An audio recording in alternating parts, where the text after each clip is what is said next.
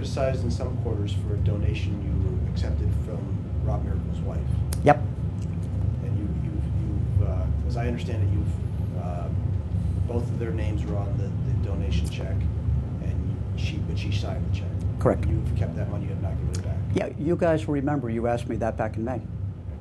Okay, I was kind of surprised that it came back up, but then I heard that it was somewhere on a blog, and so I assumed somebody raised it for a political reason. That's just simply assumption on my part.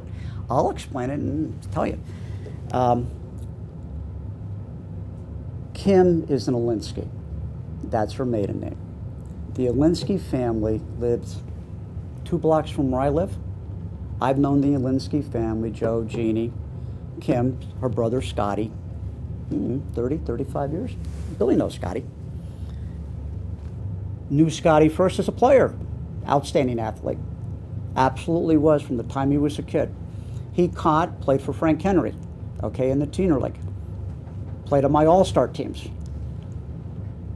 Tremendous golfer, and he's a good kid. He does not ever remind me that I'm not. Last year, for example, 2008, Scotty Alinsky took his talents, his skill, and joined me and Randy Wesley, and we coached the 13-year-old division in the American Legion Baseball, okay? I have Scotty's phone number on my cell, okay? They're the connections, they're the ties. To the best of my knowledge, unless you people know something different, Kim Miracle did absolutely nothing wrong. She is not an appendage of Rob. She's a separate, distinct human being. She's entitled to respect and courtesy, as we all are. My thought process is this: I know her, I like her, she's a good mother. I know their cousins, I know a lot of the family. Back in May, I didn't think much about this, okay?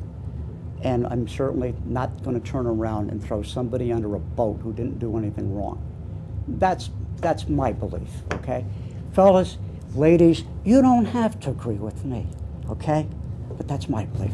Can you understand, though, that some people, Rob Miracle's name is on the check, and Rob Miracle's role in this corruption scandal, that people could perceive that you have received money from Rob Miracle, whether she signed the check or not? People could see it that way. Yeah, and you see, listen, I don't even know if Rob knew she signed the check, to be honest with you, because hey, my wife signs checks all the time I don't know about.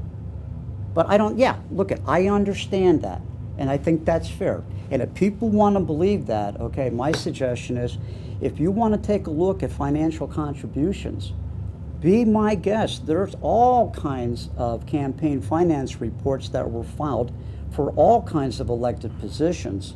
And if anybody thinks the amount of $500 is going to somehow influence me to make a determination favorable to somebody against somebody else, obviously, ladies and gentlemen, you do not know me.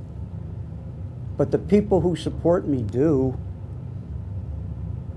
And I don't know if I've answered it, but you know where I'm coming from. I don't remember having the conversation. Maybe it was with another editorial board in town at the time. So refresh my memory. When was the donation made, and was it something? Back in May, it was reported, and I think your paper covered it in May, and you called me, and I think that's pretty much what I said.